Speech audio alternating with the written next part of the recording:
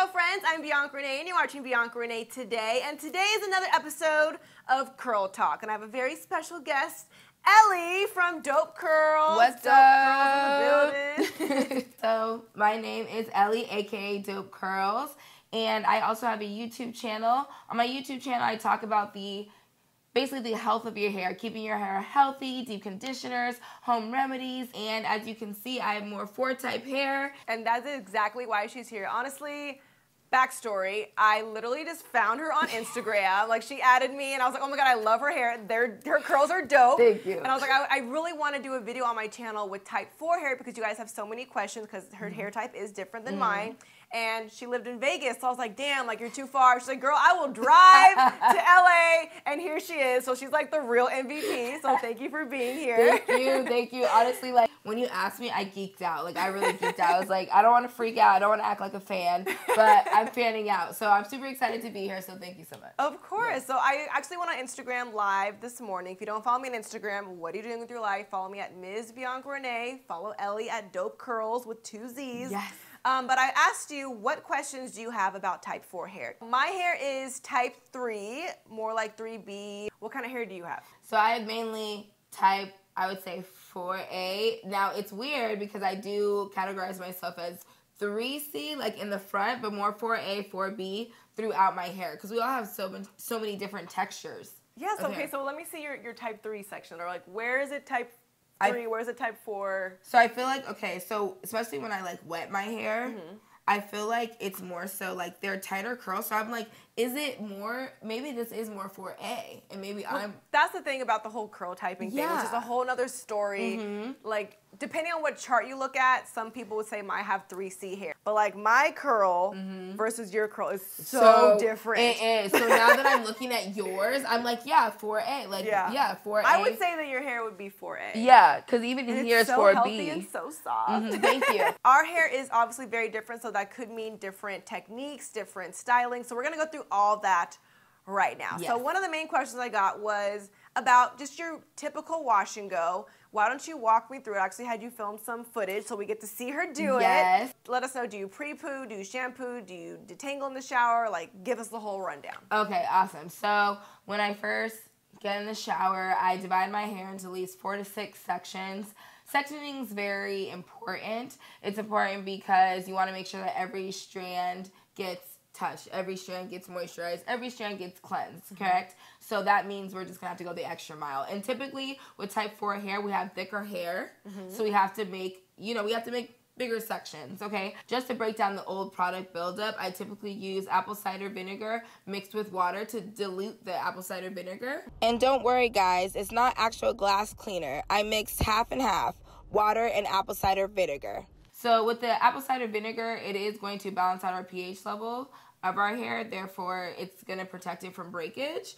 And it's going to add shine, moisture, and it's going to help with frizz and detangling. So use apple cider vinegar as your pre-poo or instead of a shampoo? Or I use it instead of a shampoo. Oh, interesting. Yes. I typically don't use shampoo because a lot of shampoos have sulfate in them. I do like the sulfate-free shampoos, but I feel like they still do dry my hair out. So then after that, I leave in the apple cider vinegar for about 10 minutes. You want to massage your scalp to get that blood flowing and stimulate hair growth. And after that, I'll use my Diva Curl No Poo in replace of shampoo, basically. So you kind of cleanse twice. I do cleanse twice. You get that good deep clean. Yeah, right? Yeah, I do cleanse twice. Maybe I need to just do it once, though, and switch it up. I use the No Poo as a replacement to shampoo. Right. So this is still like my cleanser. Right. Sometimes I use the Diva Curl Build-Up Buster, which is also great for product build-up. But apple cider vinegar is definitely a lot cheaper than Diva Curl. Right. But I also like the One Condition. So I'm really glad to hear you say that because there is like a stigma that people say that Diva Curl products don't work on type 4 hair, and I'm glad to hear that you love it. Exactly, yes, I do. I love Diva Curl. I swear by it. It's amazing. Nice. But you want to make sure you get the Decadence line. Yes. Because our hair needs as much moisture as possible. And then after you're done cleansing and conditioning in the shower, do you detangle with a Denman brush or your fingers, or how do you detangle? So it depends. I use a wide tooth comb, or I will use a Denman brush as well, kind of whatever's on hand. Okay. But it works for my curls. As long as my hair is soaking wet, the Denman brush will detangle and also define. See, I like did not like the Denman brush. That's crazy. Like, I'm like, what?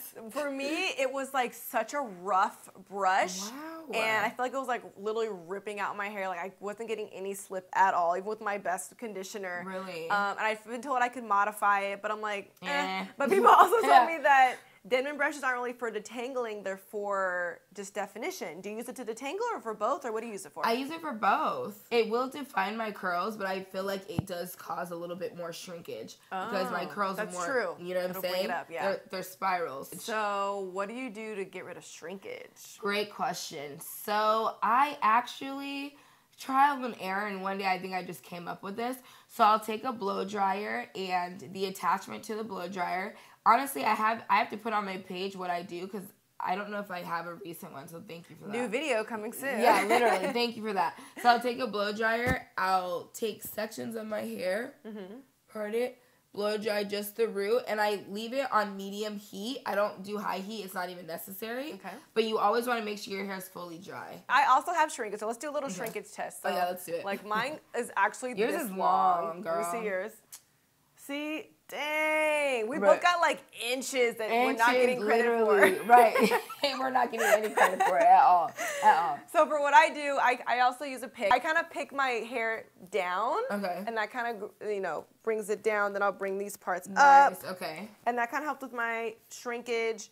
When I use the diffuser, I use the diffuser attachment, and I'll kind of pull it and just kind of dry it while it's like being pulled. Okay. And that kind of helps versus always doing this. We'll just obviously scrunch it up. But if you want it longer, just kind of like pull down. And you're also getting really good volume. Yeah. So is this, what day of hair is this? Day this one? is first day hair. This is your day one hair? Yeah. Okay, well, we got to talk about this. My hair would never look this like beautifully volumized on day one. What? So when I get out the shower, my hair will literally be flat on my head, where I know type 4 hair, like it's not going to be like flat. No, it's not happening. Yeah, you're right. She's so right. Yeah, she's right. After you get out the shower, then what do you do for styling products, and how do you apply it to your hair? For styling products, I typically use a conditioner. I don't want to say it's leave-in because it's not always leave-in. Okay. But I would say I use like a medium thickness. Yes, medium thickness for a conditioner. Certain conditioners are too heavy for my hair. I'll use the conditioner and then I'll use an oil. So typically coconut or almond oil. Okay. Put it through my hair, and then I typically use a mousse. And what I'll do is I'll actually mix all three together. So literally like in your palm, you'll get some conditioner, some oil, and a mousse. Exactly. Mix it in together. Yep. And divide my hair still into those 4 to 6 sections. And start from the ends and work my way up to the root. Okay. And use my Denman brush through so my curls are more defined. Because if you just scrunched it, you'd be missing some big chunks. Oh, yeah. And I can never, like, what do you do? Like, so that's what I do. That's crazy. Like, I wish I could do that. Like, I cannot do that. I mean, honestly, I'm really lazy with my hair. That's why it's funny that you guys listen to me. But I will just, like, literally get product, and I smooth it. I smooth it on my hair, and then I scrunch. That's amazing. And then that's great. I know if I do sections, it will be more defined. Okay. But I actually prefer, even more lately, volume over like perfect definition.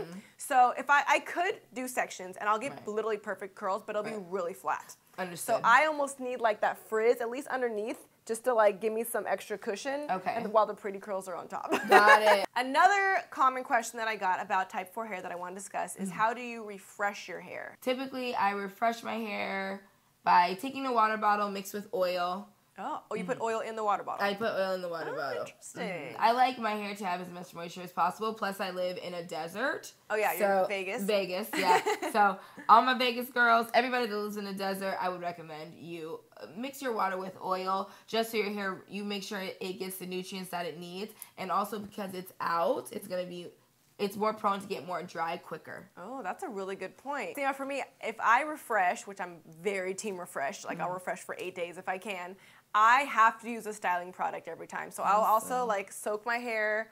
Try not to soak it if you don't have to, but I'll just mist it with just water. I kind of want to try this oil thing now. Yes. And I have to use a little bit more of my gel or a little bit more of my cream, and then my hair will last. Otherwise, if I just wake up and I'm like, oh, it looks cute, it'll look cute in the day, but it won't get me to the end of the day. Oh, I see. That's like so different. Like if I did that, I'd have too much product in my hair. Really? Yeah, it's like way too much product. I feel like it would just weigh my hair down, and my curls will start looking like they have a film on them. And what about when you do refresh? The main thing for me is how I sleep helps with how I have to refresh. So I sleep with a pineapple, I hair up in a ponytail. Yes, and I do the pineapple, exactly. See, everybody's team pineapple. Exactly, we love it. Like, you have to try it out. I use a scarf. I use a scarf, and I do have a satin pillowcase. Yes. So we just covered a lot of curl knowledge. I'm so happy you came on the channel to educate us on type 4 hair. If you guys learned a thing or two, please leave a comment. Let us know what was new information for you. But the knowledge does not stop here. We're actually going to go over all of our favorite